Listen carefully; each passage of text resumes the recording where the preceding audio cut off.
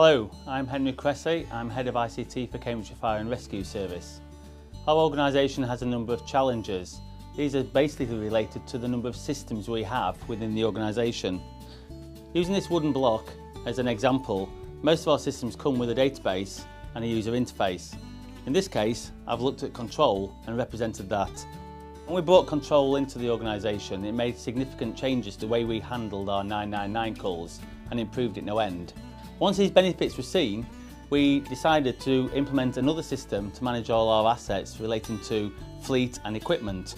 The Fleet and Equipment Manager went and found another system which had a database and a user interface, and again provided great benefit to the organisation.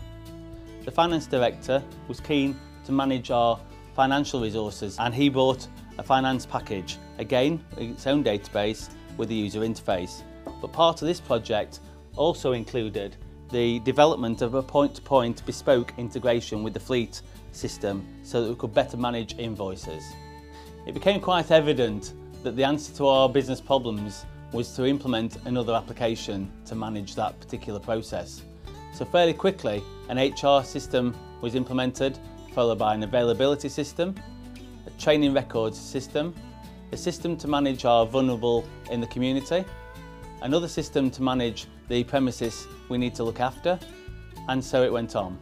Each of these projects had with it their own point-to-point integrations with other applications to help us transfer data and information.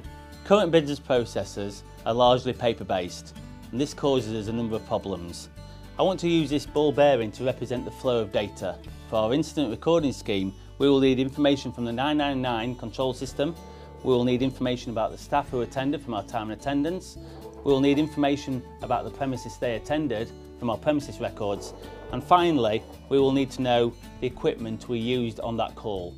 This is then stored in a further database, ready for our use or sending to the government. This madness can't continue, so we're going to deconstruct these point-to-point integrations. We're going to reduce the number of applications we have within the fire service, and we're going to talk to our key suppliers. And finally, we're going to develop a standard way of our applications talking to each other. We're calling this the UK Fire Framework. Our systems will come with an application programming interface. This allows us to access the data in our databases automatically. When this is connected using our framework, we get a consistent set of data. This provides the essential foundation by which we can automatically drive data across our systems using the Enterprise Service Bus. Once we've got to this stage, the hard work's done, and we can now deploy those business processes we talked about earlier. This is the incident system, and you can see that the ball bearing will flow nice and easily down the different systems without any effort and without any human intervention, or only when necessary. A business process we're currently developing is around sickness absence from the organisation. There's a family of processes here. Not only do we have to manage the absence of the individual from the organisation, we also have to manage the effect that has on the organisation, for example, a fire engine driver not turning up for shift. And finally, if the absence is related to an accident at work, there will need to be a separate health and safety investigation. When that is deployed on this platform, we can see the benefits of having a unified data. Cambridge is sorted. Not only has it got effective business processes, but it's got better quality data, and it's also got the ability to be more agile for future demands.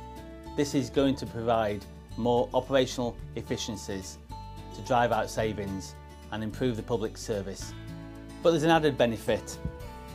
If we can manage to do it, then we want to work with our partner organisations, be they police, other fire services or ambulance. And if they can create the same foundations to data that we've got, then we can actually share the business processes we've developed, reducing cost, improving standardisation, but also an ability to share data using the Enterprise Service Bus to communicate between the 2 or 3 organisations.